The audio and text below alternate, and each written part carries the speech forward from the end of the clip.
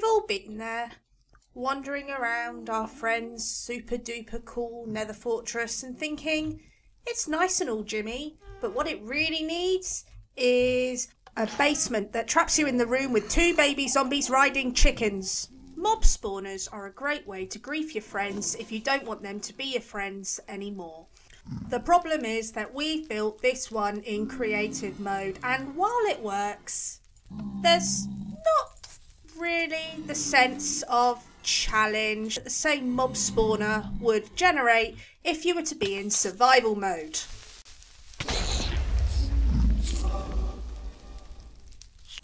Wouldn't it be great if you could switch from creative mode to survival mode just by clicking your fingers? Well, you can!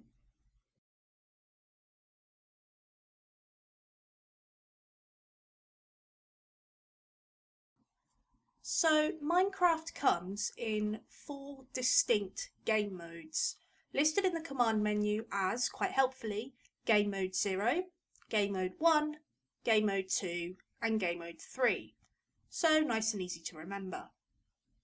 Game Mode 0 is more commonly known as Survival Mode. You have to collect resources, you will take full damage if you jump off the top of a temple. You have to collect resources, you have to keep your hunger and health in check, and you have to fight mobs at night, and more importantly, the mobs will fight back. In order to access Game Mode 0, you would need to go into the command screen, and remember, you need your cheats switched on and you access it in the same way that you access chat. And we tell Minecraft that we want to do a command, and the command we're going to use today is Game Mode, all one word. And then we just literally tell it we want to play in Game Mode 0. And boom, we're back in Game Mode 0, we're back in Survival Mode. So we want Game Mode 1. And boom, I'm in Creative Mode. So you can see my health and hunger reticles are gone. If I fall, I will not take damage. And I can fly, and I can go into the creative menu and have all the possible resources available to me. So let's fly over here. Game Mode 2 is Adventure Mode. It looks almost exactly the same as Survival Mode. You have your health, you have your hunger, everything that you would expect from a normal game of Minecraft. The difference is that you can't break anything. You are completely unable to break the world. This can make resource collection impossible. You are reliant on finding things in chests to stay alive. Adventure mode would normally be reserved for special purpose-built maps. Game mode 3 is spectator mode. This is most commonly seen in UHC Let's Plays, the unfortunate dead spying on the living. Game mode 3 enables you complete movement control over the camera.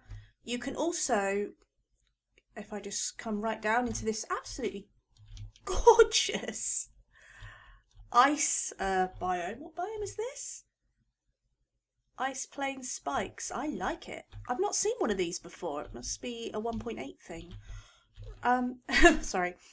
So if I go right down, one of the real perks of Game Mode 3 is that you can actually see all of the underground structures, and this is great if you are looking for a specific cave or mine shaft or even the stronghold for your project. So if for example I say I really want a mine shaft for my next project, I can just go around here,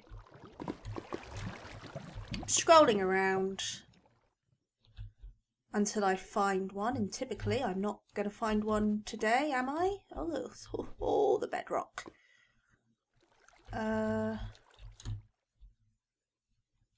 Never a mine shaft around when you need one. But you get the idea. So this is game mode 3, and I'm just going to go right back up to the service.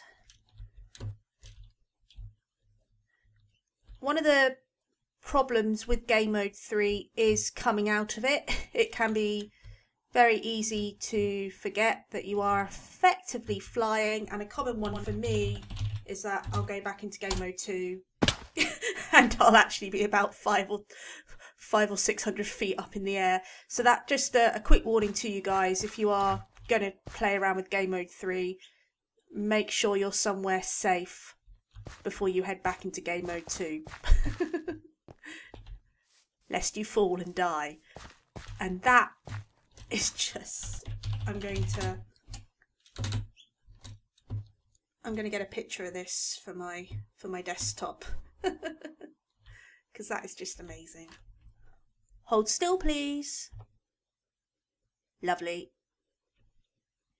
Thank you for watching my video. I hope you have found this tutorial on game modes useful and entertaining. Don't forget to leave a like and to subscribe to my channel so that you will be notified of future updates. And I shall leave you with footage of this absolutely huge mine shaft. So having not been able to find one for ages, I then found that all the mine shafts possible in this world had spawned in one place. This thing actually goes on further than my system is capable of rendering. This is just a leviathan of a mine shaft, and what I'm going to do for you lovely folks is I'm going to leave the seed and the location, and by location I mean a vague set of coordinates because I cannot find the entrance to this thing, and then you too will be able to explore the Leviathan mine shaft. Thank you and have a good day.